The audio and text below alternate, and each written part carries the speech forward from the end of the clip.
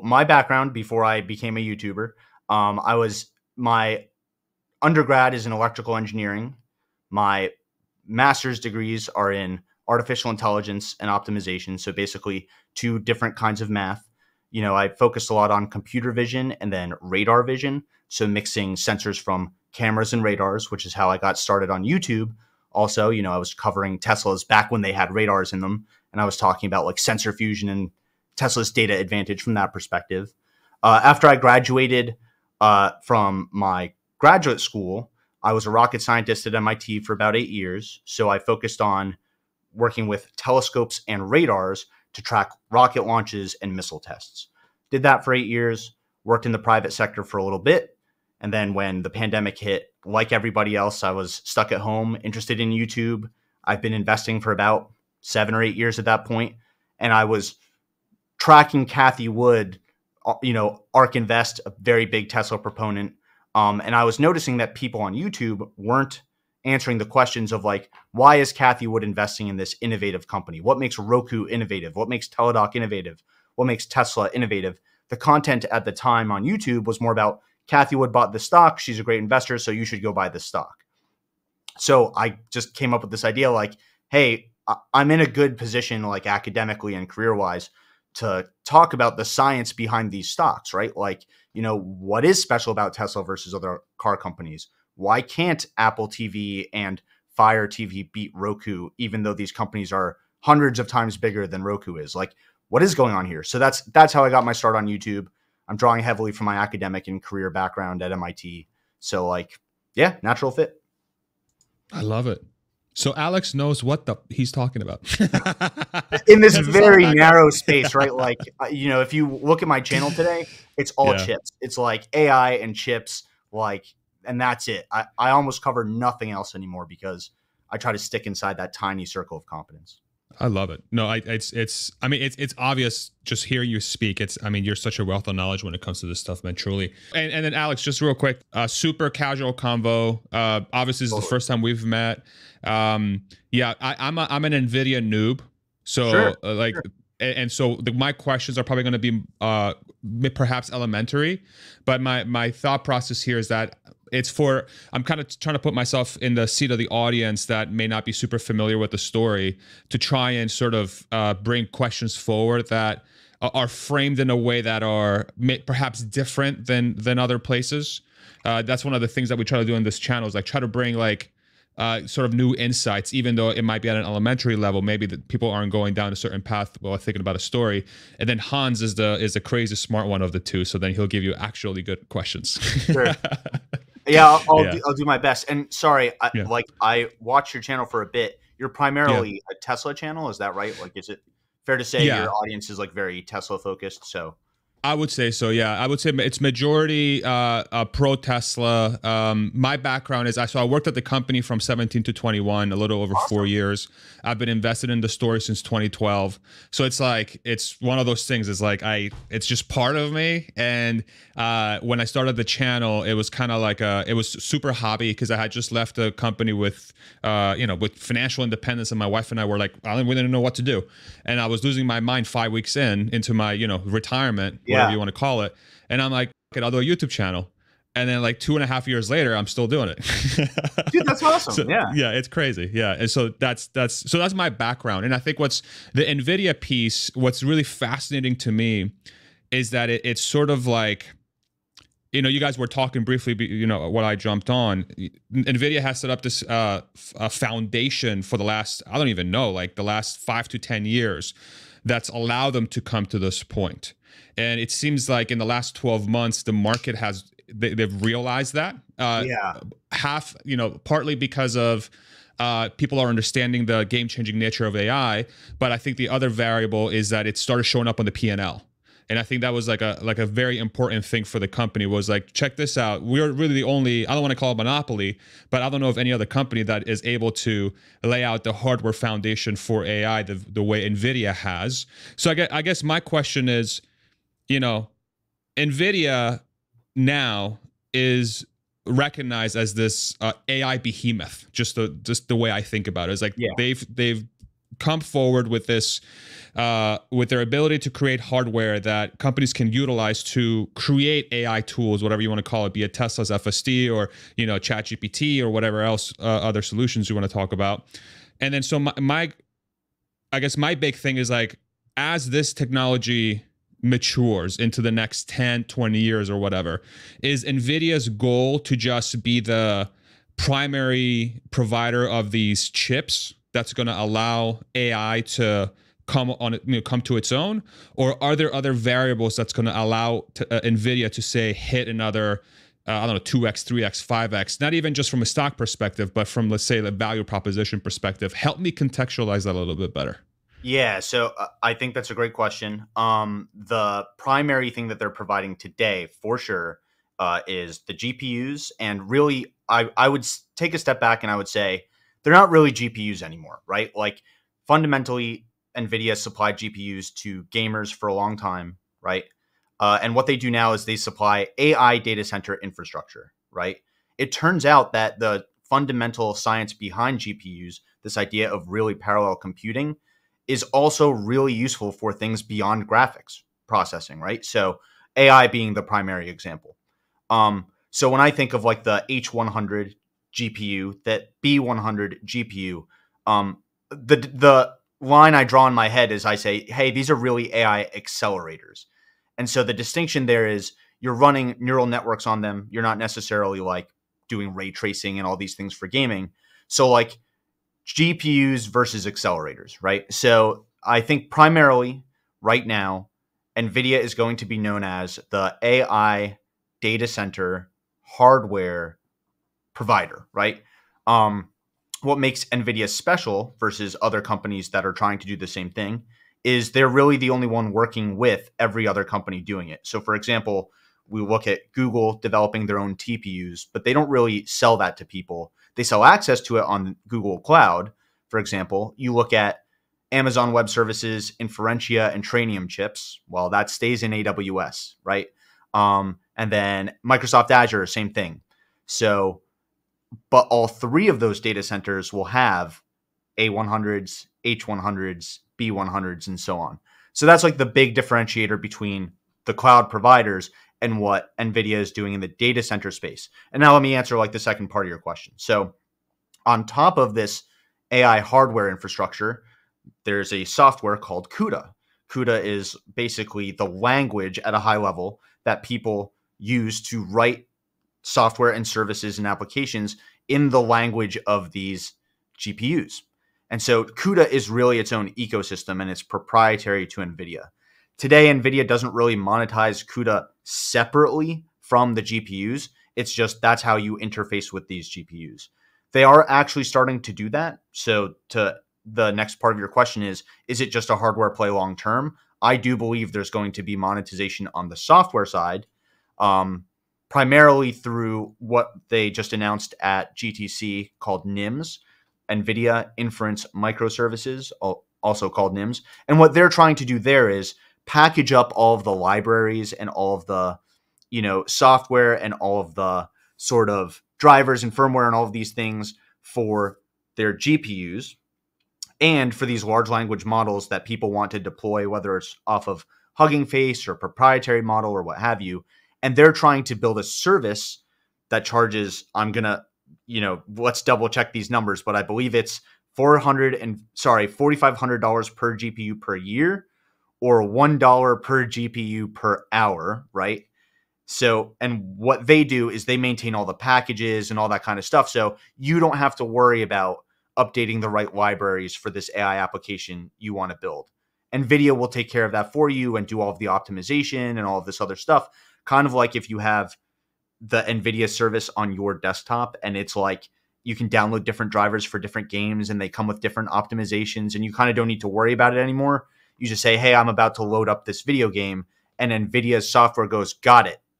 You're running this hardware. You're trying to run the software. I'm going to make sure to do a little bit of magic to make sure you're having the most optimized experience for that piece of software specifically. That's what they're bringing to the table now for large language models, large vision models, and all that stuff in data centers, if that makes any sense. That's what NIMS is trying to be. Got it. Okay. And so if let me see if I can sort of Sorry, yeah, that was a condense. lot. I'll No, it's try to chunk perfect. it up better. Yeah. No, it's no. You're honestly, this is perfect. Like the way you're going about this is absolutely perfect. What I try to do is I try to take everything in and I try to like put it into like a short sentence for myself so I can stow it away in my brain. And so let me see if I can do this properly here and correct me where I'm wrong. So where NVIDIA is trying to go, this is going to sound simplistic but literally correct me where I went wrong here, is that they're trying to create almost like a AI coder OS type thing where they're going to be the provider of hardware and say whatever software solutions that come packaged together, and they can decide how to monetize that, however it's monthly or by hour or whatever. But essentially they're trying to create an ecosystem for the next generation of coding, which is going to be AI based coding. And then they're not going to keep it to themselves. They're just going to allow anyone who wants to jump on that technology to jump on that technology. Is that a I would say fair at way a of high describing it? level, that's pretty fair. There's like a pretty big distinction. Like when I think of CUDA, I almost think of like, think of it as an app language, but specifically for GPUs, right? So software and services from other companies get built on top of CUDA. CUDA is the way you interface with NVIDIA GPUs. And so when when businesses and NVIDIA's competitors are complaining about vendor lock-in, what they're saying is, NVIDIA's hardware forces you to use CUDA to develop and accelerate your applications, your software, right?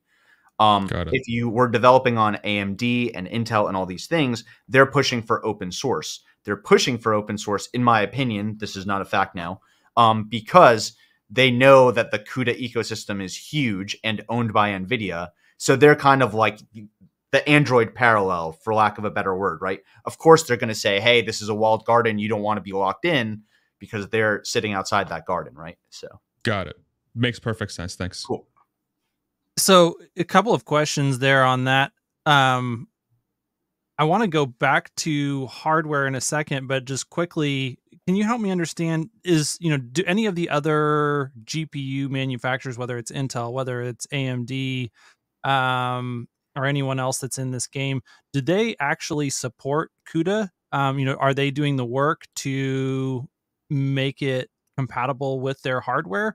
Or if you're making any of these other choices, are you basically outside of CUDA? So I do think there are a few different efforts. I'm not sure if it's primarily by, other GPU makers or by third parties. I don't think it's really about having other hardware support CUDA as much as it is making it easy to translate CUDA to other pieces of hardware so you don't have to restart from scratch, right? So think about it more like, hey, I want to run on CUDA for NVIDIA and other ways for AMD and Intel. I'm going to create a translator that makes it easier to make that transition. One important piece of context that I think will really shape this whole discussion and hopefully give clarity is like data centers and consumers work completely differently, right? So when I choose an NVIDIA GPU, that means I didn't choose an AMD GPU, right? Kind of like if I buy a Tesla, I'm not buying a Mercedes or whatever, right? I kind of pick one and that's the winner. Data centers don't work like that. Data centers are large portfolios. They're whole ecosystems of hardware from many different vendors, right? You're going to find AMD GPUs, Intel Gaudi chips, NVIDIA GPUs in the same data center. And the reason for that is they all do different things differently. And data centers serve many different kinds of workloads for many different kinds of customers who have their own computing needs. So this isn't a conversation where a data center picks NVIDIA and that's it. They don't pick AMD. They don't pick Intel. What we're really talking about in the future, if we're looking from an investor perspective or just a technologist perspective, is what is that mix going to be 10 years out? Do we think that when it comes to these heavy AI training workloads, where is most of that work going to be done on? In my opinion, NVIDIA GPUs. If you look at inference workloads, where's that going to be done? That's where I think the big battleground is right now. When you look at different models that are optimized for different pieces of hardware, why are they optimizing for those? Things like that. So let's just remember, data centers are large portfolios and they're not choosing one or the other. They're over time growing their mix in a different way to adjust for their own clientele. I hope that's useful. Yeah, that's really useful. So in thinking about the hardware, and then we'll move a little bit more into the software, because there's a lot more to the software side for NVIDIA than just CUDA. That's, like a Totally. piece, and it's a big piece. But, they're also doing a lot of really bleeding edge work on the interfaces, the networking from chip to chip.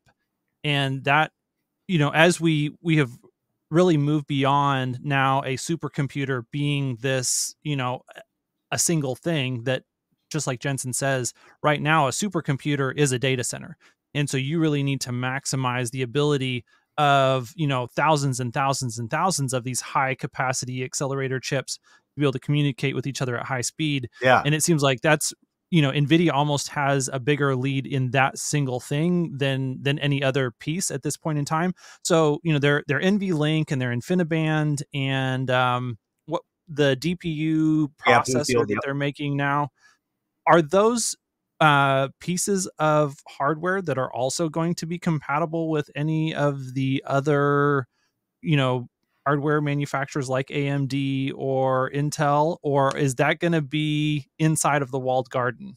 That's a really good question. I don't know if it must be inside the walled garden, but I think right now it is inside the walled garden, right? So the outside the walled garden equivalent of InfiniBand, I think, is Ethernet, right? So, and outside of NVLink, I'm sure there's another equivalent and it's just escaping me.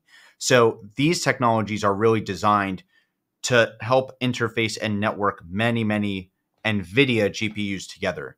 That's not to say other networking solutions are bad. I just think that NVIDIA's are optimized for their stack. You know what I mean? So it's a good question whether you can just use InfiniBand with AMD. My suspicion is no. My suspicion is there's some sort of magic that makes it work with NVIDIA hardware. And, it's not written the same way to work with AMD hardware. The reason I have that suspicion is I know that there's a lot of in-networking computing being done. It's not just like wires that you plug in. These systems are also computers of their own. For example, NVLink isn't just a link between chips. There's also an NVLink chip. So that kind of matters because it only knows how to talk to certain chips, right? Yep. So my suspicion is everything that NVIDIA acquired through their acquisition of Mellanox, which is what you're talking about with NVLink, InfiniBand, and the Bluefield DPUs, is going to work with NVIDIA hardware primarily. And do you have any visibility into, really looking at somebody like a Google or an Amazon Web Services where they're, doing their own TPUs or they're doing the Trainium computers? How are they solving, or are they solving, are those more localized? Are they able to do a large, say an exaflop plus of coordinated AI acceleration compute?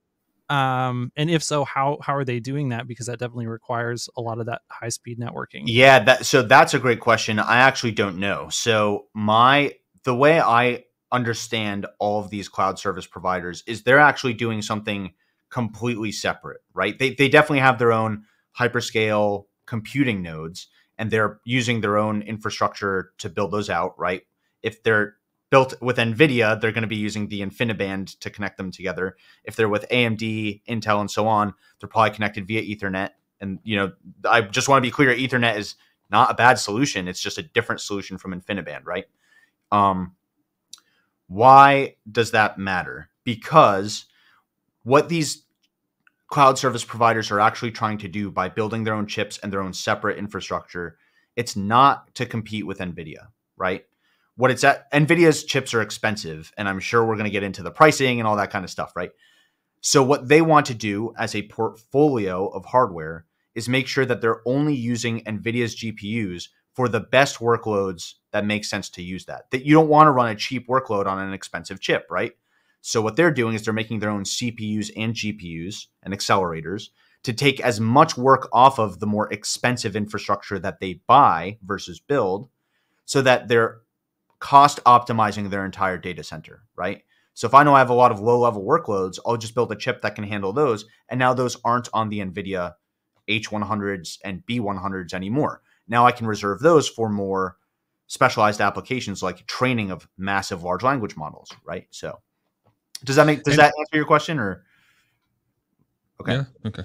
And so, but over time, is it fair to say that it's likely, and I think you alluded to this a little bit earlier, that it more and more compute is going to be on those NVIDIA chips because they're specializing in the next generation of where we're going. Is that a fair, I'm trying to conceptualize, like if we're going down 5 to 10 years, is that a fair statement? You're asking the question that's at the heart of every investor's mind on NVIDIA. The real question you're asking is this: how durable is NVIDIA's monopoly today, right? Correct. So if you believe that in 10 years... How'd you read my mind? Yeah. Because I have the same question, right? So right now, what's going on is training, which is the more compute intensive, training versus inference, right? Training these large models, whether it's a large language model, whether it's a large vision model, action model, whatever, training takes a lot of coordinated GPU efforts. Coordinated GPU efforts take a lot of power. Power costs a lot of money, right? The reason NVIDIA has this pricing monopoly today, I'm calling it a monopoly, I don't mean a literal one, I mean, they behave like a monopoly today, is because they offer the best price to performance on their accelerator infrastructure. When you combine, the H100s, the InfiniBand, the NVLinks, all that put together, what you get is a data center that takes the least amount of power for the most amount of compute that you can get today. So they price it accordingly, right? Like, if you want the best, you're going to pay for the best. What you get in return overall is a lower footprint for the same amount of compute. Footprint in terms of data center space, right? Fewer racks, and footprint in terms of power, right? Which means in the same amount of space and power budget, you can fit more compute if you buy NVIDIA's products. That's the trade-off there. More compute means you can trade in large models, right? Like even larger models. Even larger models will perform better than your competitors. So you're buying this competitive advantage today. Whether that's going to be true for inference is a whole separate ballgame. So if you look at what Intel and AMD are targeting, all of their benchmarks, or the majority of their benchmarks, focus on inference. That's the other side of training, right? So training for the Tesla audience is where Tesla sits down and they train the self-driving 12.3.3 to, tons and tons of video comes in. What comes out is here is what the chip should do to control the car in this situation when you see pixels like this. That model goes on the chip. Now, when you're driving on the road for real, you're constantly doing inference. It's looking at new pixels that it's never seen before, and it's outputting new controls based on that information, right? So ChatGPT, training the model, inference is where you actually prompt the model, and it goes, oh, I've seen prompts like this before. I know what to do next, right? Inference is cheaper to do. Inference is smaller to do. Inference will one day, according to most people, most experts, move to consumer devices. You'll be able to do inference on your phone, whereas no one really suspects you'll be doing training on your phone, right? So the question is, okay, NVIDIA doesn't really make phone chips today, laptop CPUs today, for example, right? They do make GPUs for laptops and so on. So where is the ultimate durability coming from? Are we going to be training models forever? If so, I do think NVIDIA has that kind of forever moat, kind of like we've seen Google with search, right? Nobody is displacing Google on search. What's happening is search is changing to answers, right? Like we're getting fundamentally new ways to deliver information to people, and Google's not on the top of that anymore, right? NVIDIA, I suspect, for training will be the same way. It will be training. They'll have the monopoly on that forever. And there's two questions. Will a new type of chip come along that's better than NVIDIA's accelerator paradigm that just blows them out of the water and this is the new best way to do training? Or is training going to become less important as the world moves towards inference? The models are good enough, and now we're just using them in more clever ways on consumer devices. Got it. Okay, so that's a phenomenally good answer, and it really helps me frame this in my brain. Yeah. Sorry again, it's so long. Yeah, there's a lot of parts, right? Like Alex, I'm telling you, you have given me more knowledge in the last 23 minutes than I've been able to capture in the last freaking 4 months of trying to research the story. Sure. So I really appreciate what you're doing here. Okay. So if I'm going to use a Tesla analogy here, so one of the things that, because I follow that story super closely and I have been for quite a while. Yeah. I think there's parallels to be drawn here where, the Tesla story, if you look at like the people that are poo-pooing on the story, they're like, well, somebody's going to come in, they're just going to displace Tesla because it's just a car, and these legacy automakers are going to be able to come out with an EV that's going to sell just as good as a Tesla, and they have brand recognition, blah blah blah. But as time has gone on, you've seen that it's not just put something on 4 wheels and make it go and just change the engine with the battery. It's an entirely different solution. It's completely different. And there's a reason why Tesla is the only one that can generate a profit, is because they figured out how to combine the value proposition with their manufacturing expertise to get this thing to be something that people actually want, and they can make money at it. And that's why they're a viable business, right? And then we can talk about FSA and all that other stuff, right? So now with NVIDIA, what I'm hearing is that it sounds like they have a similar type of lead or moat versus everybody else, where they figured out how to create a value proposition for, I'm going to call it AI compute, that is leagues above and ahead of everyone else. And that's why they can go into a data center, take up a fraction or a percentage less than everybody else in that footprint for that data center. And in that same footprint, they can deliver better value for money, for compute or whatever else, right? So I guess my question is, what would a competitor have to do in order to match NVIDIA in that case? Like, can you give me like a simplified or a detailed sort of rundown through, okay, if competitor B, if BVIDIA is like, we're going to kill NVIDIA, what does that look like?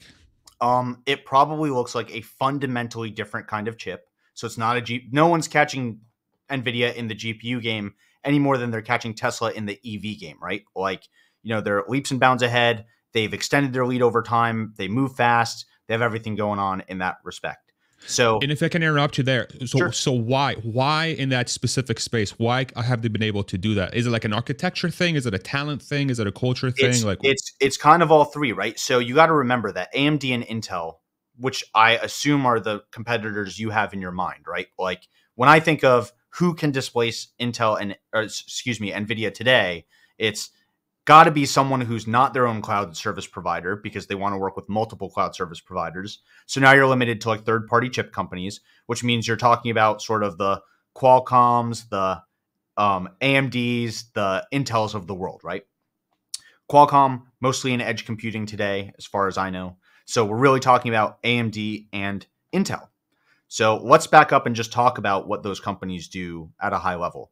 AMD and Intel make what are called CPUs, fundamentally different from GPUs. They're x86, which is like a type of architecture, or ARM, which is the competing architecture to x86.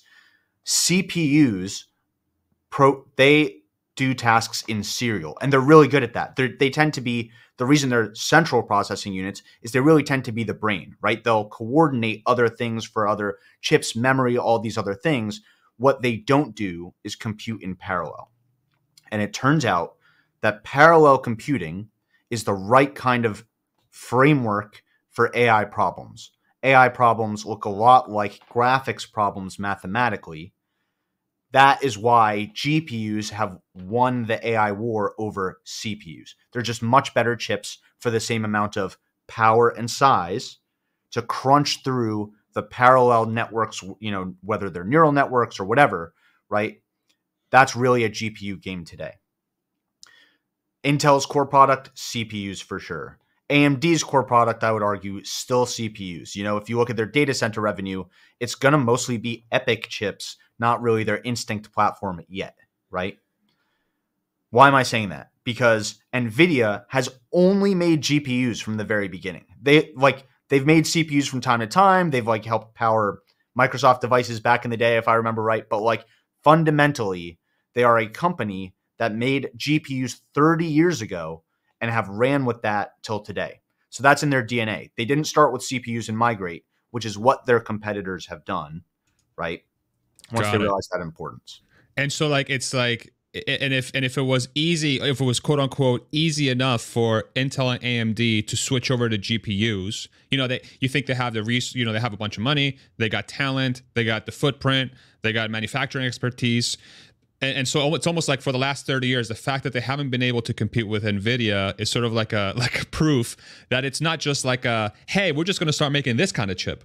There's a lot of innovation and a lot of things that go on in creating a GPU versus a CPU versus whatever else that is that is fundamentally different from what that player has been 100%. doing for. Okay, perfect. So 100%. that helps a ton. Thank you. And let's reframe it as like a Tesla example, right? Tesla started as an electric vehicle company, right? So yes. Why is it that Tesla can beat GM when GM has so many more factories, so many more employees, such a much bigger network of vendors? Like, what is going on there, right? And the answer is, well, it's actually really hard to cannibalize your own business with this completely different product, right?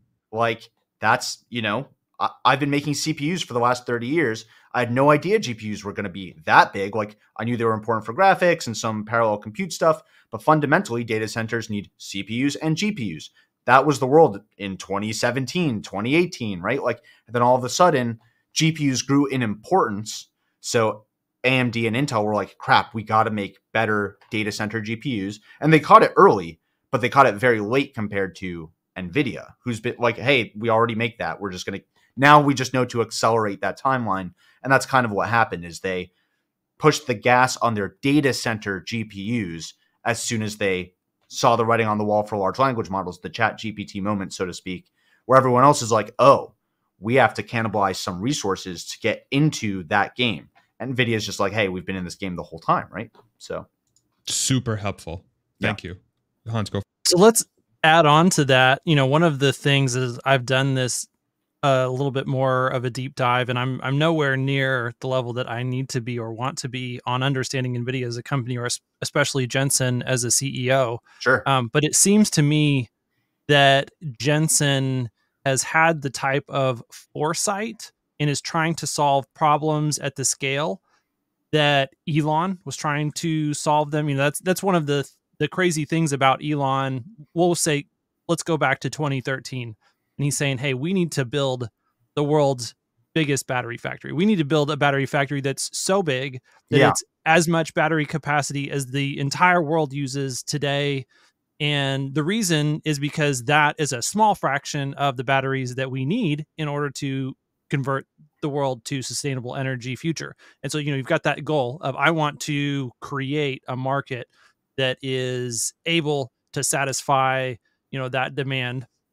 And I'm going to we're going to create a product that creates a market that drives the structural shift in the shape of the world. And that's the level that Elon's thinking on.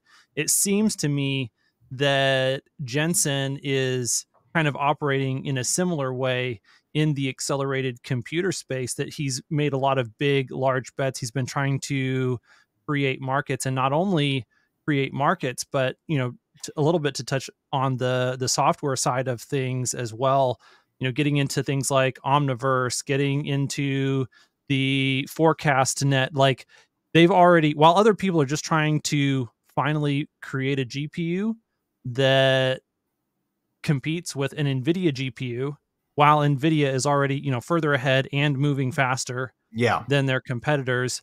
Jensen is already, that's the foundation. Like, they've already got that foundation in place. It's already better, faster, accelerating more quickly. People are having a hard time catching up with that. He's already building new layers on top of that stack. That's right. And, building like their EOS supercomputer. Not only do they make these clusters, but they are their own customers. They have their own data center that is, comparable to an AWS or a Microsoft Azure or a Google Cloud, and they're using that for their own use cases internally, and then trying to create, the infrastructure for other people to come and operate those types of businesses. So they understand the full stack of not only how do we make great GPUs, we're doing the things that you then use GPUs for, so that we can get our minds in the customers' heads of how do we optimize the way this thing is going to be used.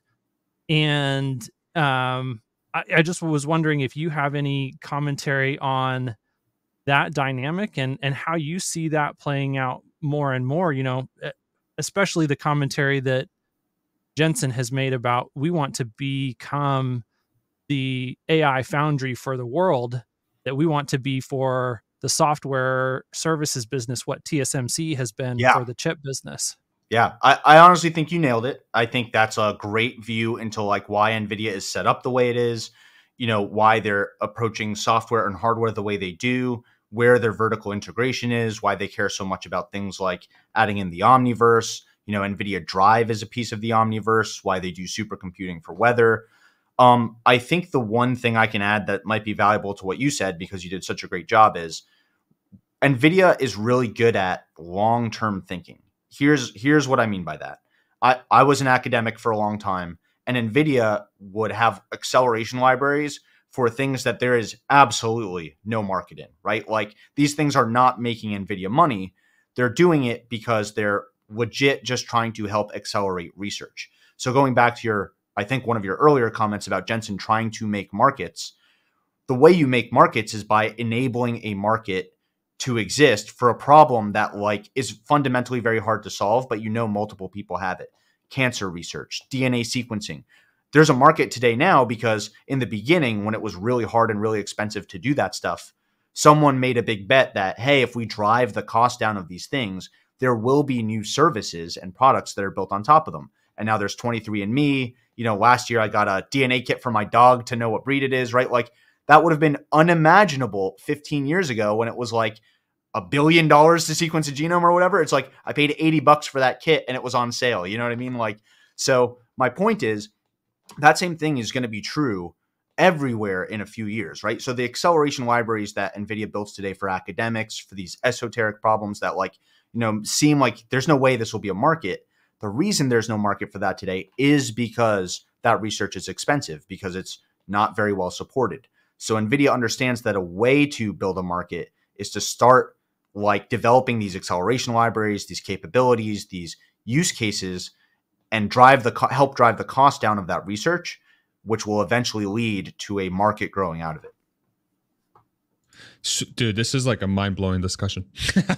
It's funny I'm how glad, yeah, it's just so fun. It's so funny how there's like these common shared traits between companies that are building now for 10 years from now versus companies that are building now for like yesterday. Yeah. It's like, oh, what does the market, oh, this is where the market's go, this is where the profit's going right now, so we have to start building towards this, oh, like our customers is asking for this, we should probably start making this. And like what comes to mind is sort of like the car market, which I'm very familiar with, but like the NVIDIA story has so many parallels to the Tesla story in that way, where it's like Jensen's in the future. He's 10 to 20 years in the future, and he's like, what do I need to do now so that 10-year thing that Jensen feels confident will be the thing comes to reality? And I feel like that's what has allowed NVIDIA to come to this point. It's like you have these you have these guys with like crystal balls that somehow are right freaking every time, and then they have the resources to put in the work so that crystal ball can't become right, and then it becomes right. Yeah. Like, so there's probably like two useful pieces of information in that, right? Like, first of all, I agree with everything you just said. What's the big deal here? So Jensen, guys like Jeff Bezos, right? The thing that they all have in common is they're really they have a crystal clear vision, but they're pretty loose in how it gets executed, right? Let me give you a perfect example. Blackwell is a chip that should not exist, right? For the amount of compute that it has, the world wasn't ready for it today, meaning TSMC couldn't build a chip with that level of compute. So what did they do? They said, okay, that's fine. We'll make the chip twice as big, which means half the compute per unit area that we thought, and we will link the two together. So the B100 is actually two chips that get tricked into thinking they're the same one chip, right? Because it's physically impossible to build one chip with that amount of compute today. TSMC can't do it, and TSMC is kind of like the absolute bleeding edge of semiconductor fabrication, right? So NVIDIA kind of cheated physics. They said, okay, we'll back off and we'll just use a link a hyperspeed link to connect the two chips, right? That probably wasn't their initial vision, is why I'm saying that. But that Blackwell chip is going to be in data centers, in the next 4, 5, 6 quarters, let's say. And then I'm sure we'll see another version of it on a single die when fabrication capabilities catch up to that design, right? Same thing with Tesla, right? If I remember correctly, and I'm sure I'm butchering this, Tesla started by gluing cell phone batteries together to prove that chemistry can work to power a car, right? Like, that battery didn't exist. So it's like they had to physically prove, like, hey, we're doing it the sloppy way. That's obviously not the way we should do it. But what we're walking out with is a car that gets powered in a way that people said could not be done, right? 100%. The second laptop thing I want, batteries, Alex, come on now, laptop batteries. Yeah. Oh, I'm sorry. Yeah. Well, I knew. I was like, I know you? this is a story. Like, I'm gonna get wrong. So, Totally right. So the second thing I want to say is sort of like let's take one step back, right? There's a great TED Talk by a guy named Simon Sinek. It's called The Infinite Game. I think he actually wrote a book about it too, right? There's two types of companies in the world loosely, right? The first is the company playing the infinite game. They're looking into the future and they're saying, what does my customer need 10 years from now? What do supercomputers look like? What do we need to predict weather? What, this, that, and what does cancer research look like? And they build for that. They're playing the infinite game. They're only competing with themselves in the future. The other kind of company is the kind of company playing the finite game. What they're doing is they're looking at the guy who's in the lead and they're saying, how do I catch up to him? What do I need to release to beat him? That's what everyone is doing that's not Tesla. They're looking at the Teslas and they go, how do we get our models that cheap or that far range or whatever? Tesla is just incrementally making better batteries, car bodies, AI, right? Like, everyone else is looking that way. In my opinion, the same is true for NVIDIA. NVIDIA is deadlocked ahead. They're saying, what are all the problems we can solve in parallel computing that aren't being solved by anyone else, and how do we solve them? And then people like AMD and Intel are going, how do we compete with the NVIDIA H100, which is the chip in most data centers today? They're two completely different paradigms that I think yield two very different results. And honestly, even Tesla is in that category of finite players in comparison to NVIDIA on Dojo specifically. On Dojo, yeah. Tesla's playing its own infinite games, and then it's saying, hey, we've got all these AI ambitions, and we don't want to be just at NVIDIA's mercy. Let's make Dojo. And it seems like we haven't got a full update on how well the Dojo project is going. I think it is going well. I just don't think it's going well enough to keep pace with how fast NVIDIA is doing, for sure. to where they could rely 100% on Dojo. I think that they're going to just continue to buy, from all intents and purposes, it looks to me like they're just going to continue to buy NVIDIA hardware deep into the future because Jensen's able to deliver capabilities that Dojo can't. Sure. At this point in time. And that's one of the things that really, really opened my eyes to just how far ahead. I was like, if Jensen can outpace Elon and the Tesla team on Dojo with respect to the primary means of compute in the training cluster for FSD, that's incredibly special. That, like, how does someone go head to head with Elon and come out on top? Because that almost never happens. Yeah. And that was the thing that I was just like, okay, I really, really need to understand how this is possible at a deeper level. And so I'd flip that on you, right? So NVIDIA has been doing GPUs and this kind of stuff way longer than Tesla. And so Tesla did it for two very good reasons. So, like, I just want to be clear, Dojo's not a failure in any way just because it can't compete with it. I'm making air quotes. It can't compete with NVIDIA, right? Like, they're designed to do two very different things. So Dojo, the necessity for Dojo is this. There's a chip supply shortage. And on top of the chip supply shortage, NVIDIA's chips specifically, they can't keep up with their own demand, right? So there's some supply chain insecurity around getting NVIDIA's chips. And some of that's been alleviated now, but Dojo got started way before now, right?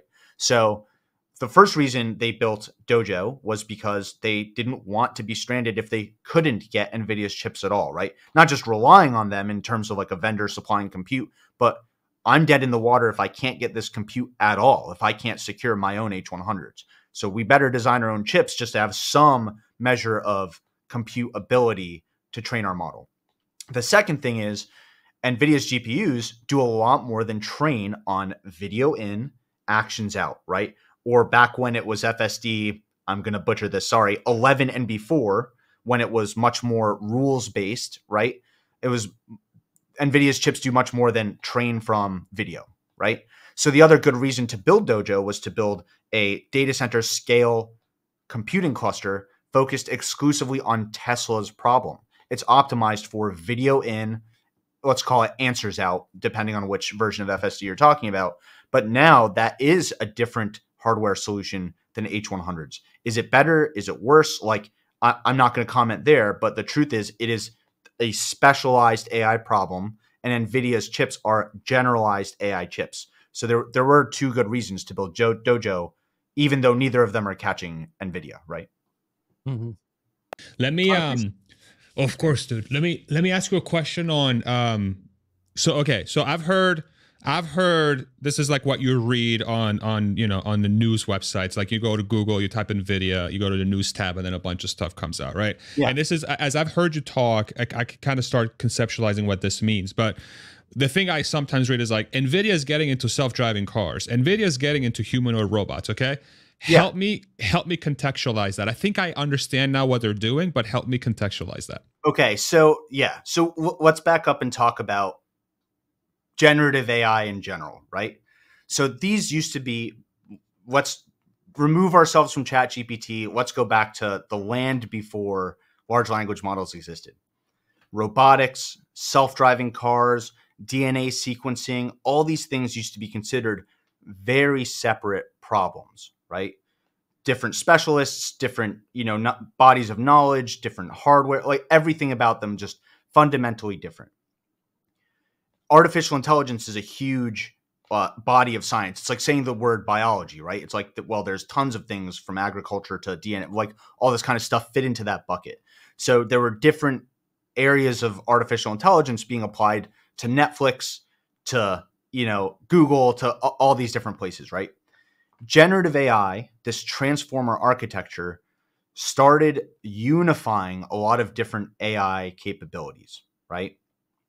The same kinds of math, not exactly the same math, but the same architecture that solves self-driving by giving you video in, action out, is useful for teaching robots like manipulator arms to do video in, action out, is the same kind of architecture that's useful on and on and on and on, right? Like some sort of information in, some sort of pattern is recognized, some sort of output based on that pattern is executed.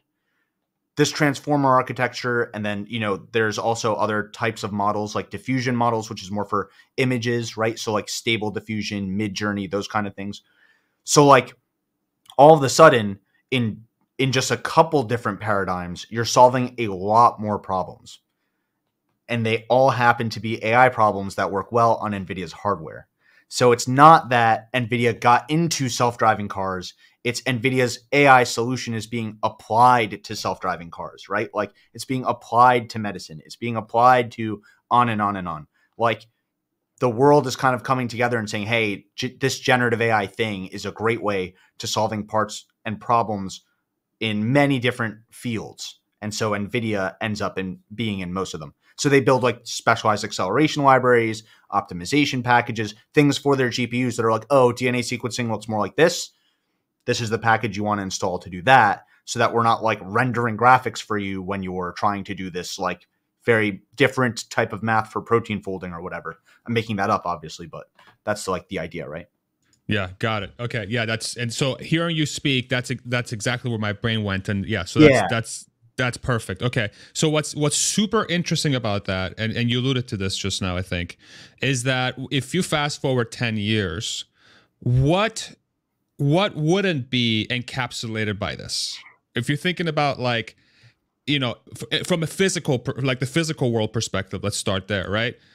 Information in, actions out. Okay. If NVIDIA is positioned as the player that has the best solution to provide you the hardware for like, let's again use the Tesla example, for Tesla to come and then write what Hans has coined, it's meat space GPT on top of that hardware to actually create the actions. And then let's say the same company, Tesla, then creates the manufacturing system so that the meat space GPT powered by NVIDIA actions are fed into the machine to go like, make right turn, stop at light, whatever. And all of these are AI based. So what in the physical world won't have this in the future? Like this is where I'm like I'm trying to conceptualize maximum NVIDIA. And to me, it seems like it's, I don't want to call it infinite, but it seems like they're going to be pretty freaking big. So help me understand that. You're describing my investment thesis in NVIDIA, right? Like yep. I do. So thank you, everybody. See you tomorrow. Yeah, that's it. See ya. Like, I think it's, so here's like the real answer, right? I do think there are places where this is more applicable and places where this is less applicable. There's definitely regulated industries where you're not just going to trust generative AI to spit out an answer and do things. You're going to want humans in the loop. You know, you can imagine the defense industry can and should be very hesitant to adopt generative AI technology. Spacefaring or surgery or anywhere where, you know, the failure rate has to be like literally zero because the failure state is catastrophic. A rocket blows up. A surgeon, surgeon robot slips up and kills someone. Self-driving is actually a pretty good example of that because if a robot causes an accident, so on and so forth, where the stakes are high, I think there's going to be much more specialized computing architectures, probably even from the chips up, to assure that there's, a 0.0000 100 more zeros, 1% state of failure because failure is so catastrophic. For everywhere else where you can tolerate 1, 2, 5% failure rates, which is actually pretty high, there's a lot of things that you can already do today, right? Like ChatGPT, if you're willing to accept 1 out of every 10 or 20 answers is a hallucination, like it's there already, right? So it's like you can get a lot of bang for your buck there. There are plenty of aerospace. You would never accept that. You would never walk onto a plane where, hey, 5% chance this thing's not landing. You'd be like, get me off the plane, right? So I think it's really more about that versus where does this not apply? It's like, where is it not good enough? Okay, so that's very helpful. But even in like, let's say the self-driving space, even though it's going to be more specialized, NVIDIA still has a gigantic TAM to work in because their solution is so much better than everybody else's, right? So even in the specialized areas they have a market to sell into. Yeah, and I think that really comes down to just like, when you think about level 2, level 3 autonomy and like what is regulated to be needed in autonomy, sensor redundancy. I know Tesla, like the Tesla community is like, hey, this problem is solvable with vision only. So why do regulations not permit you to solve it with vision only? That's a very fair argument. I'm not commenting on how things should be. I'm just commenting on how things currently are. NVIDIA's solution, I believe it's, the NVIDIA Drive platform, the Hyperion 9 hardware platform, right? Like, so the idea for NVIDIA is for all of these car manufacturers, which are not AI companies, but may want a self-driving car or a car that has, level 1 or level 2 autonomy, some automated features, parking assist, find my, like come to me, chauffeur mode, lane keeping and all that kind of stuff. They don't have to have like an internal AI department to build that anymore. They can just buy and integrate NVIDIA's platform. And now all of a sudden you have a car that can reach some level of autonomy, right? Mercedes-Benz, is infamously right now at level 3 while Tesla is level 2. We can comment on should that be the case, but right now, that seems to be the case in the market, right? They're selling a level 3 vehicle. It's built on NVIDIA's platform. That's their Drive Pilot. Mercedes Drive Pilot is powered by NVIDIA's Drive platform. Does that answer your question, or did I totally? It does. It does. The Mercedes ones is funny because it's totally level 3, but like but it's like on specific highways in California. In California, only sunny. Totally get it. I totally am on the same page. But they figured it out. But they have a solution that says, hey, if we do say, driver, do not pay attention during these very constrained moments, they are willing, Mercedes, or yeah, I guess Mercedes in that at that point would be willing to take on the responsibility if something were to go wrong. Exactly. And it's powered by NVIDIA. And so that's a pretty big, yeah. Yeah. Oh, sorry. Go ahead. No, sorry. No, please. They're also like, so I think the regulation framework is definitely unfair to Elon, right? Like, there's no doubt that regulators are sort of doing everything they can to make Elon's life harder.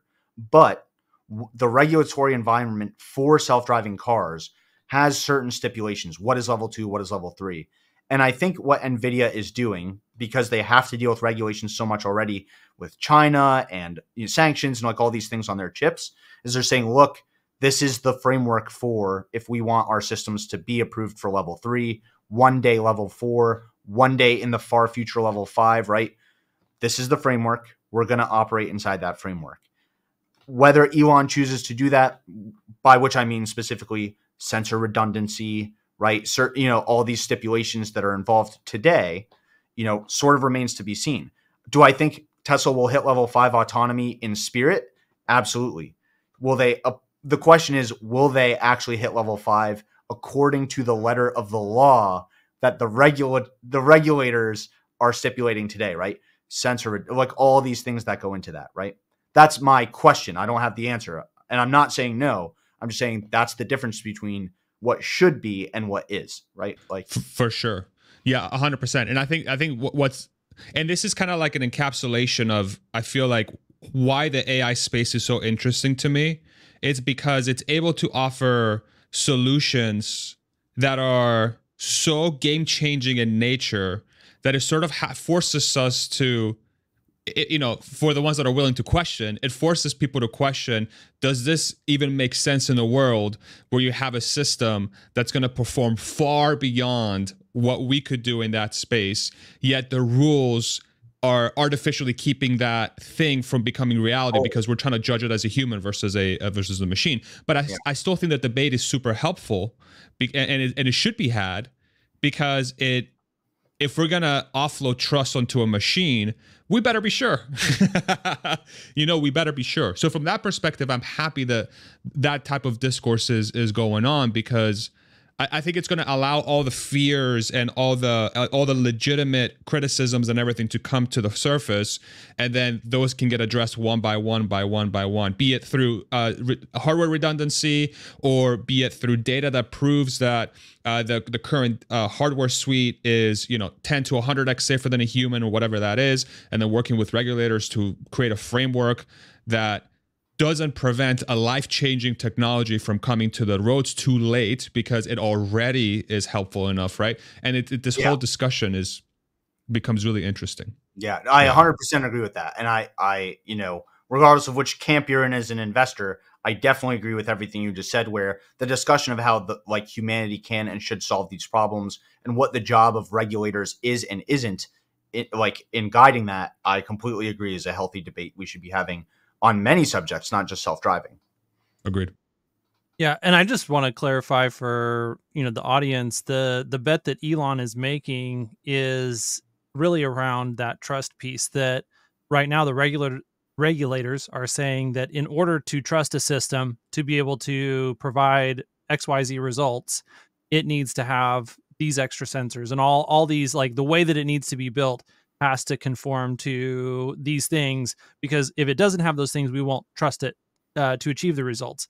And what Elon is saying is, I'm throwing out what you think the solution has to be, kind of like you were saying earlier, where he knows that self-driving is possible and he's flexible in how it gets achieved. He's like, well, if the way to achieve it doesn't conform with the results, then we'll achieve it. We'll build up the data that proves that it provides the results, and then we'll come to Mr. Regulator and say, hey, all of your requirements are invalid, and it operates over here in these jurisdictions that don't have these things, and the data is unassailable. It says that it's way safer. So you over here, other Mr. Regulator, are costing the lives of your citizens currently because you have put in place stupid regulations that don't adhere to reality.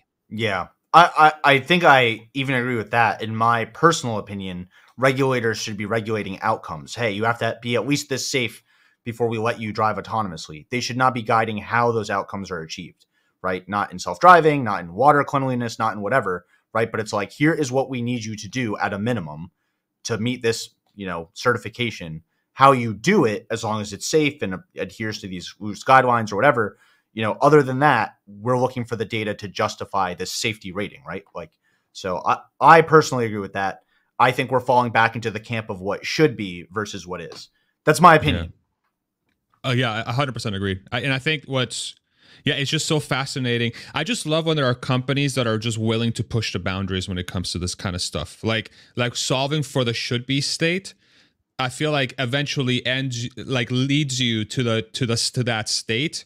And it goes back to what you said earlier, Alex, is like, you're flexible, and Hans just repeated it. You're flexible in how you're arriving to the solution, but the should be state, and it's almost like linked to it, thinking about it from a first principles perspective, is what leads those companies over time, I believe, to reach those states. Because then, let's say there is additional hardware that's needed. You need extra cameras in all the angles. You need, 2 computers. You need whatever. You need cameras up front. Okay, cool. So just, you already have the framework set up with the AI, with NVIDIA powered chips, with your meat space GPT. Just throw it to the AI. Super simplification here, but throw it to the AI, let it figure it out, and then go. It might take a couple more years, whatever it is, but at least you've built the framework that allows you to reach that end state. And I think that's what's most interesting about the sort of the Tesla story. Let me pick your brain a little bit on that, if you don't mind. Do you have time, Alex, for a little bit more? I have all the time in the world. I cleared my calendar. Awesome, dude. I appreciate you so much. That's so great.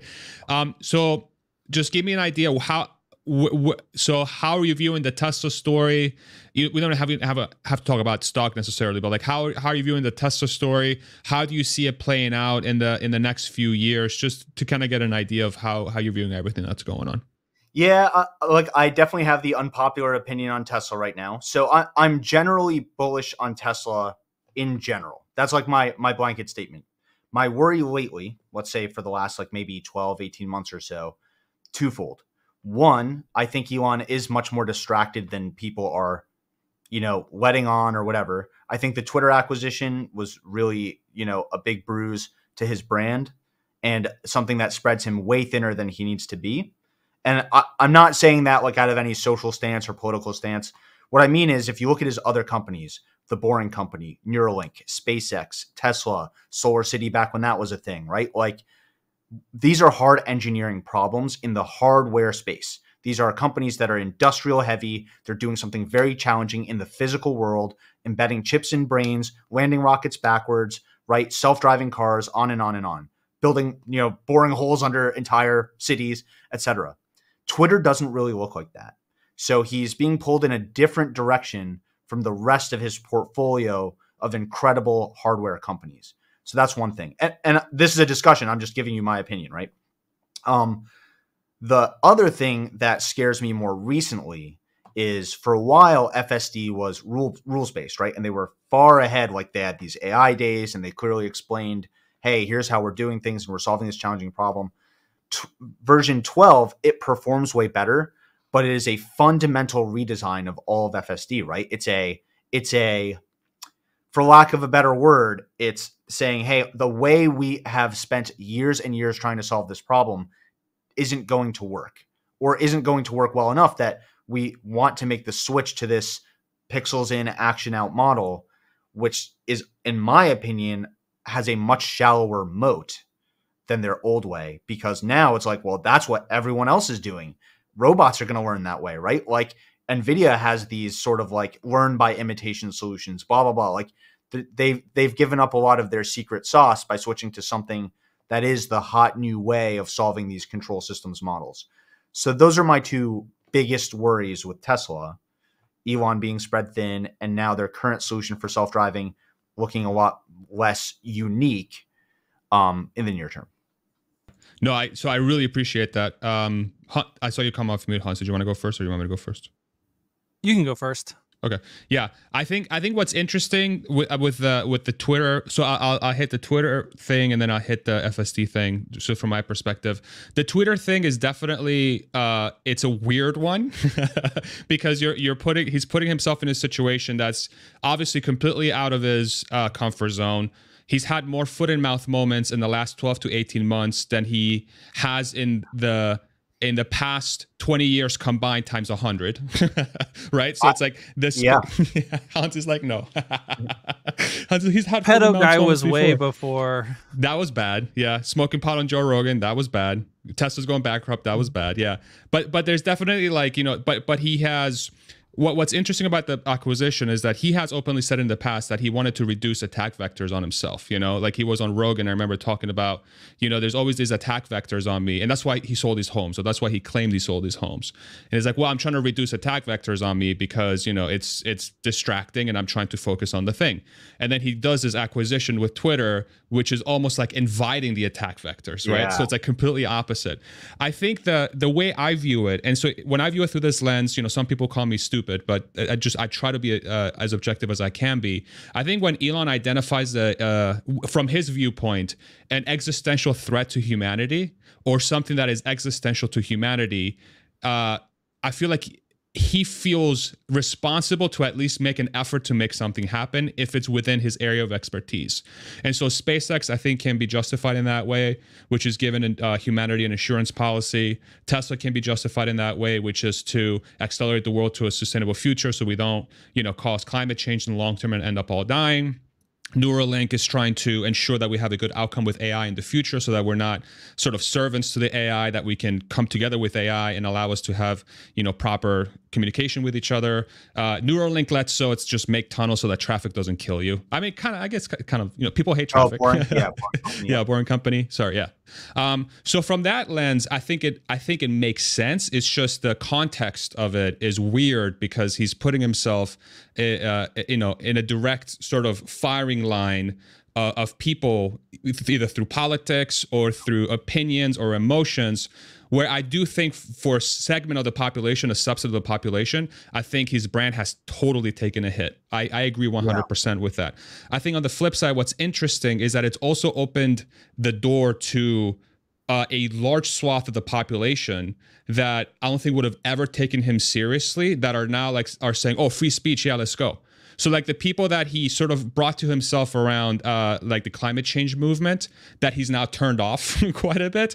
Now he's like sort of saying, I don't know if he's doing this on purpose, but like the way I've viewed the sort of thing is like those people are like now sidelined, unfortunately. But now you have this large swath of like free speech people that are like, hell yeah, free speech, that would have never in 1,000 years paid attention to his story because they're like, oh, look at this climate change guy. So like that's what's interesting to me. It's like he's definitely given up brand on one side, but I think he's gaining brand on another side.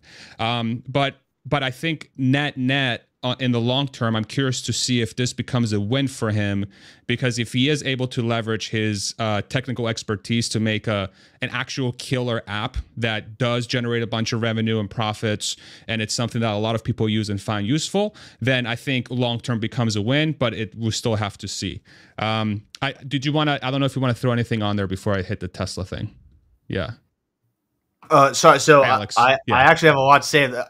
Hans, did you want to like? Oh yeah. Is there a? Oh, I guess I could add right here the one extra dimension of I 100% agree that, like you said, his brand has taken a hit in a number of ways, and that when you look at the surface level of all the hardware things, that this this social network software thing doesn't seem to fit. I would say. To that, though, don't forget, this is the guy who was one of the co-founders of PayPal, and that this software thing was kind of where he started, and this is a return to that. But more so, I think the grand unifying plan that brings a lot of what he's doing together that people a lot of times forget about because it's so nuts is a self-sustaining colony on Mars. And that there is an important piece that a social networking technology plays in having a sustainable colony, on another planet. whether that's from governance, whether that's infrastructure. I think a lot of, the monetary, the payment system, like how people actually are able to engage in commerce, that some of those things that we have as yet to really see get built into X, but Elon has spoken about wanting to bring to X specifically, that those are things that fit into Elon's, 10, 20, 100,000 year plan of what he's building, that do make sense to him specifically, that other people aren't necessarily seeing at this point in time.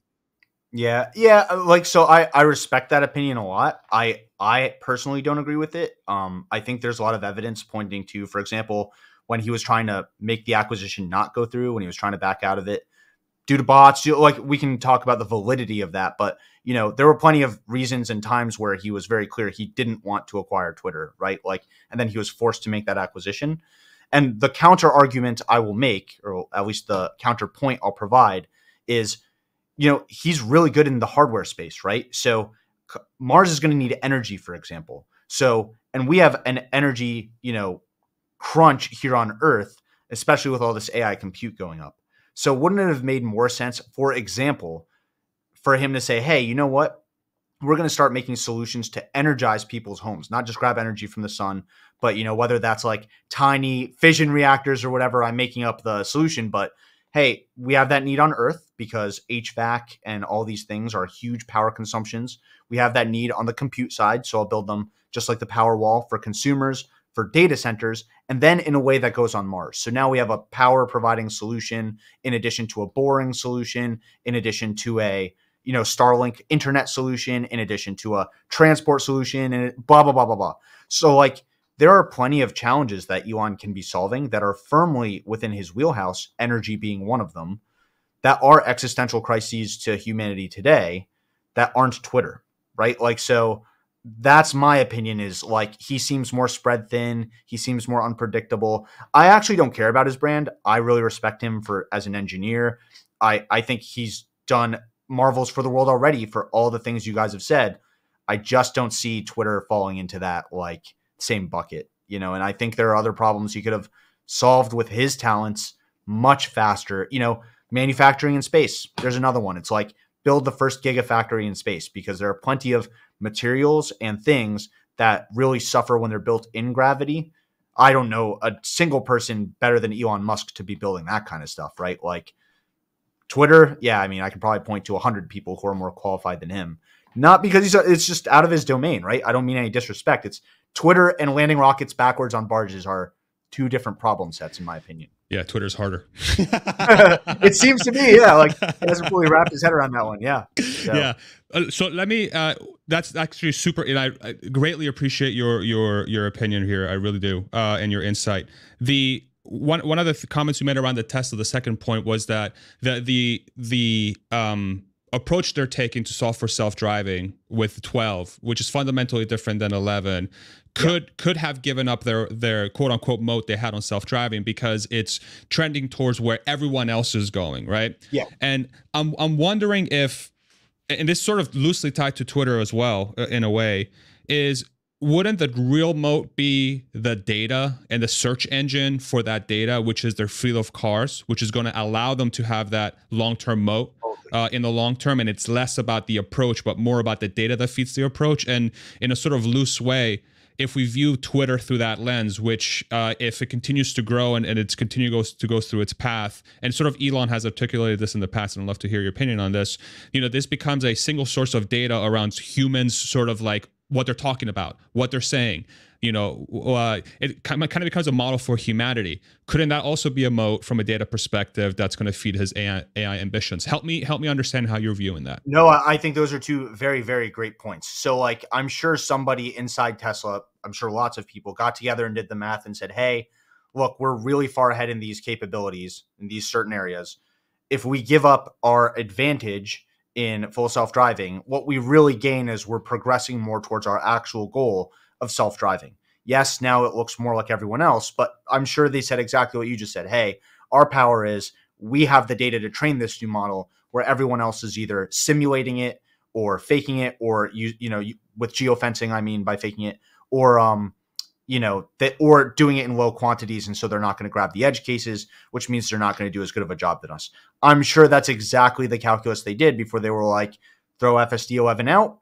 We're going to do it this way because we know we can run with it because of our data advantage. So that's a great point. Twitter, I think, is a little different. So Twitter is people writing on the internet, right? And they're writing in all different forms. It's unstructured data, and it is the human collective. Google has YouTube and search engines, right? Like, so there's another form of that sort of unstructured multimodal data. Facebook has everything everyone's ever posted on Facebook. Twitter looks a lot like old Facebook statuses. Yeah, there are plenty of reasons they're not the same, but I guess what I'm saying there is, yes, Elon has access to that data now, but he's certainly not the only mega company with access to what humanity's thinking about at the time. Again, YouTube, Facebook, and so on, right? Yeah, and that's a great point. Another angle for the Twitter, because I think what you've articulated is so like, I think hits it on the head, which is like, this seems so different from everything else he's done. And so one of the things that I try to give him the benefit of the doubt for, and I could be doing this incorrectly, but it's like, there's got to be a reason, bro. Like, this is so like out of left field. Come on. Like, was this really that like crazy impulse? I'm just going to throw $44 billion. And it could be, listen, the guy's like, he's somewhere else. he's in a different plane almost. For sure.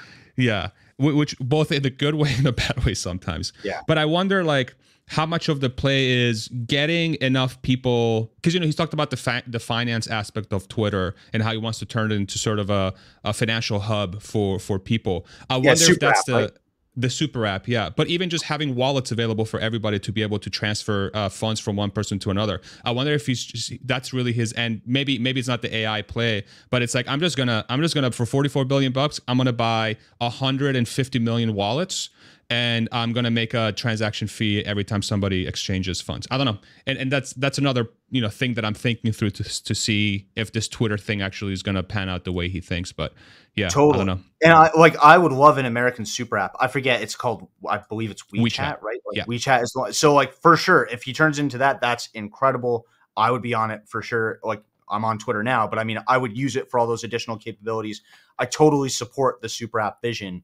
And yeah, I think Elon would be great at that, right? But that is still fundamentally different. And the real question is, what was the opportunity cost, right? Super app is great. I'm sure it's going to make loads of money. And it is an important thing for humanity to have in general. And it's great to have an American one specifically, right? But what could he have solved if he didn't have Twitter and he took that brain power and that $44 billion and applied it to, I'm just going to go back to the energy example, but to energy, to like a physical energy solution, right? To a defense solution, to you can imagine going back to the self-sustaining colony on Mars idea. I'm sure there are tens and tens of other really important problems that are going to be really hard to solve in the physical space, right? Not the digital commerce and communication space. What if he solved one of those, like water desalination? I'm making it up, but that brain is probably way better suited to problems that look like rockets landing backwards and cars driving themselves, is my honest guess. And the only other thing I'll say on that is a fancy word for, what you were saying before is there's got to be a reason, is there should be a reason. And I'm always careful to not invest in shoulds. Like, Elon has my emotional and spiritual support, but that's why he doesn't have all my dollars, right? Like, because I don't invest in shoulds. I invest in wills. Love that. Yeah. So I'll provide, a counterpoint on perspective on that opportunity cost. And I would highly recommend anyone who hasn't to read the 2 books that Matt Ridley has written on innovation. So one of them is The Rational Optimist. It's kind of a foundation for this set of ideas. And then How Innovation Works is really, really insightful. But the general overarching point that Matt Ridley makes in those is that advanced technologies are the product of a certain density of human social interactions and the capacity for the humans in that system to be free. So like, the more people that can have, if you can cohere or like put a bunch of people into a space and give them the maximum amount of freedom, that is the thing that then kind of inevitably creates more and more advanced technology over time.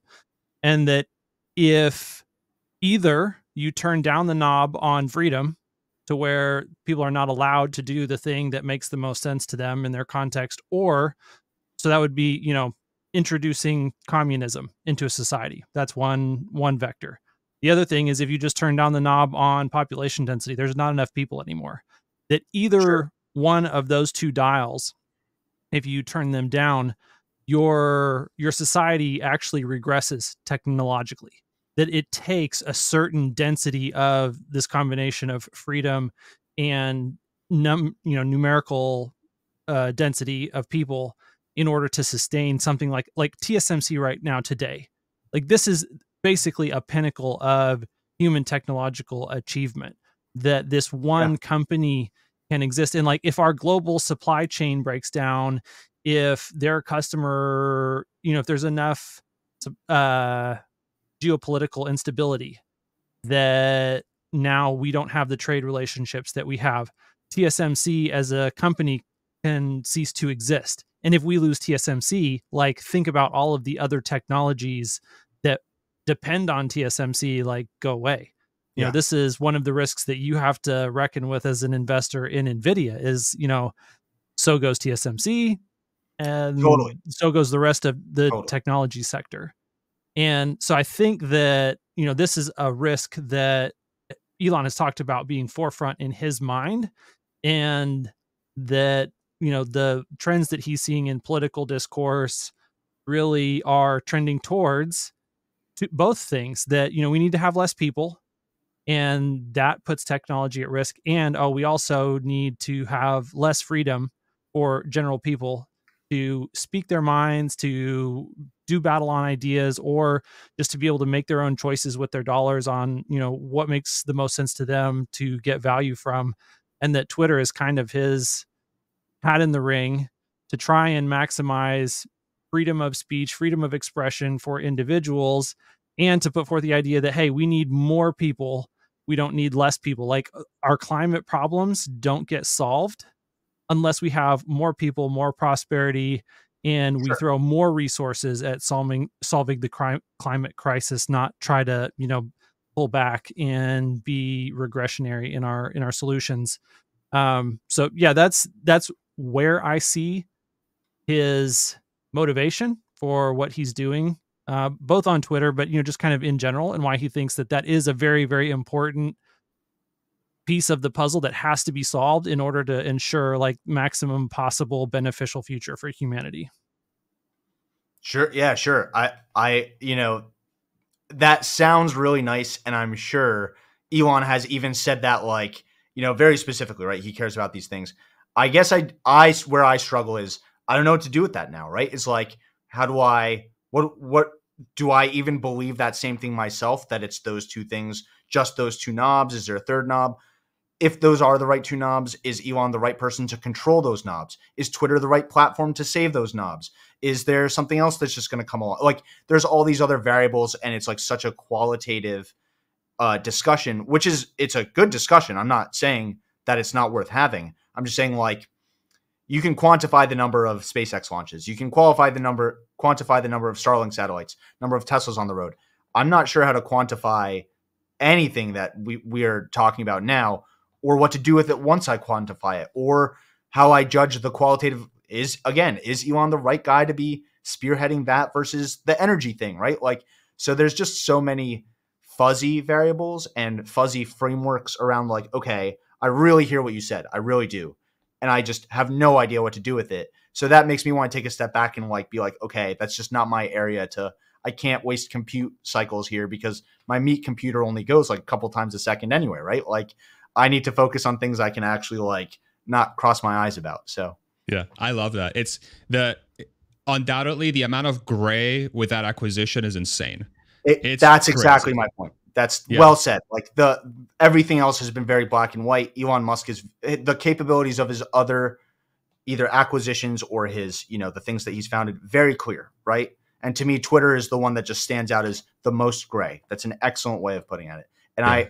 I'm a simple man, and I just don't like gray. You know, like so. And that's why the three of us have a YouTube channel, and he's out there making rockets. Yeah. Oh, for sure. Yeah, for sure. It's He's able to operate Yeah. with an uncertainty that's just insane. It's astronomical. So, and it doesn't guarantee success either. That's what's the spooky thing about it, is that, you know, as brilliant as an individual could be, humans are humans, and humans are very much capable of making some pretty catastrophic mistakes. And sometimes the ones that have the highest capability and the highest ability to make change end up being the ones that end up making the biggest mistakes. yeah. You know, because they're able to do that. So it's such a fascinating time to like watch sort of this arc transition, because it's like, you know, we're seeing this incredible world of technology, just like, especially with the AI in the AI age, it's just exploding. And it completely came out of nowhere. I mean, like, the fact that we're even able to sit down and talk about the real implications of what a technology felt like, it felt super abstract, and it's still esoteric to even me to this day. I mean, it will be for a really long time, because I'm just not that bright. But it's like, but it's real. Like, we can sit down and feel it. Like, when I get into my car, like yesterday, for example, my wife and I were driving around in our Tesla, or it was driving us around the Austin area for 2 hours. And my wife's just calmly in the passenger seat, and that, you know, the car's taking us from point A to point B, no problem. And that thing is AI powered. It's like, what the hell? You know, my copyright for my videos, or if I want to do like a post and I want to check for typos, it's AI, it's GPT. It's helping me with that. It's so crazy. It's so freaking crazy. Yeah. You know? The impact is immediate and very apparent to everyone, which is like pretty unlike most tech phenomenons in the past, where it took a while to get to everyone. Now, because it can get distributed freely through the internet, it's just like, oh, this capability happened, everyone has it immediately. So it's like, it is a huge like field leveler, for lack of a better word. But the other thing I just want to comment on, I have plenty more time. So, but like, when people say they're not that bright, I just want to go back to that, because like, this is a marketplace for ideas, right? So like, the reason I don't like when people say that is because you're clearly bright, right? Both of you guys are clearly bright. Many of your audience, I think, is really clearly bright. What I try to do is I try to just offer a different set of data that just challenges an opinion that people take for granted and make it fact, right? Tesla will by far and away be the best AI company on the planet. That's an opinion, and we should challenge that opinion with things like NVIDIA's chips or Microsoft's copilots or whatever, right? Like, the more data we can attack an idea with, the stronger the idea gets if it's real, and the quicker it dies if it's not real. So like, I always try to get people to reframe hey, I'm not smart, I just think this. It's like, you are smart, you just don't have all the data, or, you know, your biases prevent you from seeing certain pieces of data. And so you've developed a narrative that's just like not in line with reality. So like, that, I just want to point that out, because many of your audience, I'm sure, feels the exact same way. It's like, you know, oh, how can Tesla not be the winner? Well, let's just look at the data, right? So yeah, no, I appreciate that, Alex. No, that's kind of you to say. I think for me, it's like, when I make that comment, it's like when I think about like the total intelligence of the universe, and I view myself through that lens, I'm like, yeah, I'm an idiot. Yeah, me too. If that's what we're comparing against, then I'm right there with you. Yeah. Like, no, and that's honestly, I'm uniquely I'm uniquely grateful and just so blessed to have the platform and audience, and being able to speak like people like you, and, you know, having Hans as my partner here. This is exactly like why I love doing this so much, is because we're able to sit down in a super respectful manner, just talking about the ideas and talking about what is happening. You know, sometimes we agree, sometimes we disagree, but like exactly what you said, like that's how you strengthen ideas. And if you throw your ego to the side and you throw it away, throw it in the trash can, and just talk about the ideas, the truth starts to rise to the surface. And ultimately, that's the best way to solve anything, really. You know, I agree with that. Yeah, that's a mic drop moment for sure. I agree with that. Hans, what else? What else can I help you understand about? Hopefully, you know, NVIDIA, but I'm happy to talk about other AI stuff too, for sure. Sure. What'd you have, Hans? I don't want to keep Alex too long either, but go for it, Hans, because we could keep him all day. Oh, I'm sure we could. Yeah, I love that point as well. You know, when you said I love attacking ideas with data, and I love getting a perspective from someone who sees the world completely differently than I do. Especially, trying to dig down to what is the data that they're seeing that causes them to see the world in a completely different way than I do. And, how much of that data can I actually learn valuable information from. So that's awesome. That is part of the reason why Farzad and I have this podcast. And we really enjoy this process, especially when we get to bring in someone who does have, a really strong grounding and foundation in why they see the world the way that they do. And especially if it's different from the way that we see it, because, sometimes we have episodes and we talk and we pretty much agree on everything and it's a fun conversation, but we don't really walk away from that having learned anything or changed or updated our understanding of the world and actually, really getting one step closer to reality. So we didn't move. We're always some degree wrong. We didn't really get any less wrong, from a conversation like that. Whereas one like this, we actually do improve our understandings, and that's a lot of fun. Likewise. Yeah, for sure. Yeah. So let me ask you this question then, and then maybe we can start sort of winding this sucker down. So Sure. NVIDIA 2 to 3 years from now, sort of walk me through what you see happening with that story, the world of AI. And maybe I don't know if you're comfortable doing this, but maybe take us to 2030, like from 2024 to 2030. What does NVIDIA's sort of trajectory look like?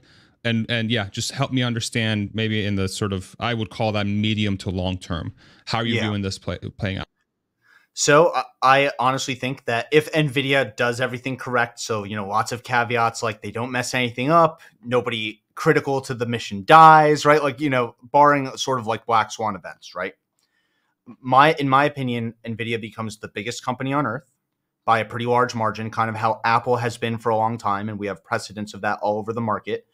And that's really built on two things. One, they keep extending their chip advantage, their like foundational infrastructure for AI advantage, and the world just keeps eating it up. By that, I mean, countries want their own sovereign AIs. They want to protect their culture and they build their own GPTs as a way to do that, to ensure that things are being generated in their languages, in their cultural contexts, with their defense and their national security in mind, so on and so forth.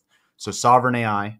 At the same time, data center providers sort of acquiesce and say, hey, NVIDIA's our provider for like the biggest compute intensive tasks, the hardware for that. We're going to build around them. So, you have the NVIDIA H100s, the B100s, whatever is next on the horizon becomes sort of the heart of every AI factory and data center. And then NVIDIA extends that lock-in by offering the right firmware, middleware, software, and services on top of that to ensure it's not really, I don't think NVIDIA comes at this from a position of, we want to lock everyone in. That's not the idea. I think it's more like Elon Musk's approach to vertical integration. Hey, we want to tightly couple the software, firmware, and hardware because that's going to be the most cost optimal, energy efficient solution. If we can manage everything and have it work together, all of a sudden the customer really wins that way. Apple does this. Tesla does this. It should be no surprise that NVIDIA is trying to do that as well. So what that looks like is the omniverse becomes a much bigger piece of like what culturally professionals think about as, I don't want to say the metaverse, but like a lot more people work together in the omniverse. It brings together a lot of skills that right now are disparate, but now all of a sudden, if you can make anything in any program, anyone with any program can leverage it. We didn't end up talking about the omniverse today. I'd be happy to come back to this podcast and tell you all about the different software side of things for NVIDIA, right? But my point is they're building that stack. And I think as that stack grows, they're going to build more and more on top of it. And in the future, I believe we'll be thinking about NVIDIA as a software and services company that provides also the hardware that those software and services run on. Kind of like how Apple's a hardware company, right? But they have plenty of software and services that people rely on for their businesses on top of that, right? That's by 2030, 2030 is only 6 years away. So I think that's where they are, What the hell is happening with time? it's going. Yeah, the last few years have been the longest decades of my life, right?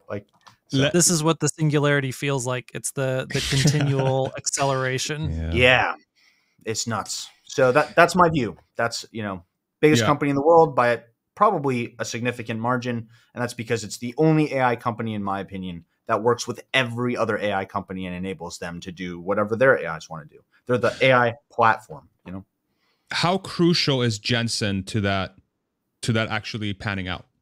Yeah, it's a great question. So Jensen, as you know, is like the founder and CEO of NVIDIA. I think he is very critical to that. But if I was a betting man, he knows that too.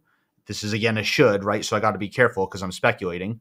But he's probably trained a lot of people to start to think like him, at least in their domains, looking into the future, taking long-term bets, not worrying about making the money back right away, solving hard problems no one else can solve, thinking about hardware, firmware, and software integration, on and on and on. If you watch all the interviews of Jensen, he's like very candid about how he thinks about the world, why he chooses to solve problems and not solve others, staying in his lane, which means, hey, if that's not a parallel computing problem, of course I'll let Microsoft solve that. Like, yeah, we could have made a few bucks, but instead we're solving this problem that no one else can solve, right? That's how he thinks about things.